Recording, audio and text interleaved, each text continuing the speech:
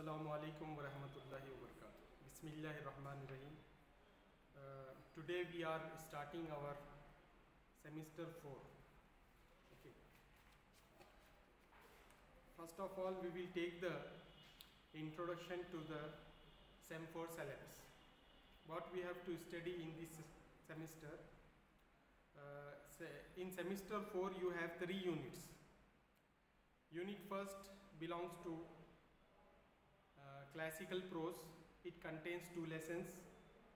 Lesson number 1, Siratul Rasul, the biography of Prophet, and lesson number 2 is Zikru Ashhuri Sahabiyati Rasul, the famous female companions of Prophet. Okay. Then second unit belongs to grammar. It contains 2 lessons. Lesson number 1 is Kana wa Khawatuha ay Af'al al-Af'al al-Naqisa.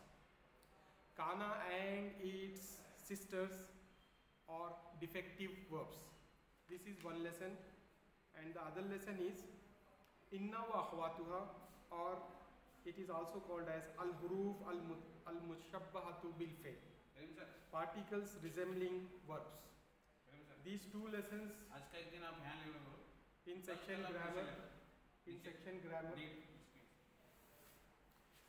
grammar we have these 2 lessons. Okay.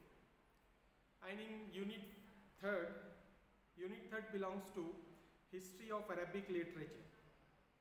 Okay. In this unit you have 3 lessons.